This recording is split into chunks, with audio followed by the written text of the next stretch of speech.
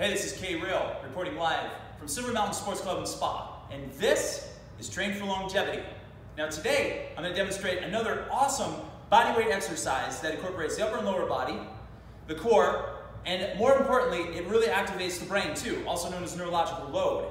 There's going to be a lot of three-dimensional movements going on here, and this is going to be a very complex movement. Now don't get me wrong, push-ups are fine, lunges are fine, squats are fine, sit-ups, crunches, plank holds, all fun stuff. All will build strength, and they're all body weight. However, they could get boring after a while, and they could get mundane, and there's not much three-dimensional action going on. And I love three-dimensional movements because they recruit a lot more muscle fiber, and they also incorporate a lot more brain function too. So I like to work the brain as much as I do the body. That's why I'm such a genius. Just joking.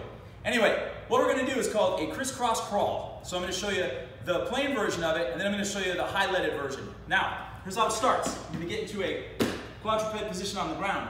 Your hands are directly under your shoulders, knees are directly under your hips. And now what we're going to do is pop our knees up off the ground. See? Knees off the ground. Now, here's what we're going to do.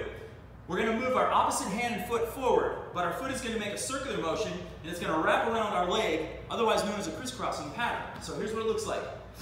Right foot comes up, so my left hand will go forward. See this? Right leg goes around. I just crisscrossed. Now I'm going to go right hand, left foot. Right hand, left foot. Left hand, right foot. Right hand, left foot. See that? And then we can go in reverse. When we go in reverse, we will start with the front leg, doing the action first. Left leg wraps around as the right hand comes back. Left hand comes back as the right leg wraps around. Right, left, left, right. Are you with me so far?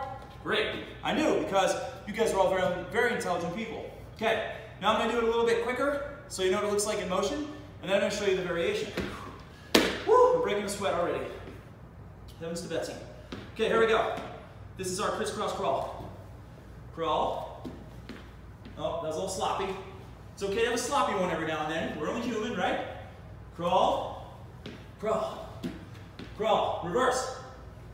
Crawl. Backwards. This is fun, just like Sesame Street, remember? Okay, good. Now, we can add a little element to this to get a little bit more upper body recruitment. What we're going to do is a little push-up every single time we do a crisscross crawl forward. So that would be like this. Lift your knees, crisscross, little push-up, push-up, push-up. Now we'll go reverse. Reverse. Wow. So we throw a little push-up in there. It's going to activate a little bit more of our pectorals, our chest, and our triceps. Remember those triceps? Like Lou Ferrigno back in the day, baby. That's what it's all about. Okay, so there you have it. There's your crisscross crawl. I want you to go practice it. Let me know if you have any questions or comments. This is Train for Longevity. Please like and share our videos, subscribe to our page, and my name is K Rail, reporting live from Silver Mountain Sports Club and Spa. If you have any questions, let me know. In the meantime, go do some crisscross crawling, go out and do it in the snow if you got any, have some fun, and let me know how you do. Till next time.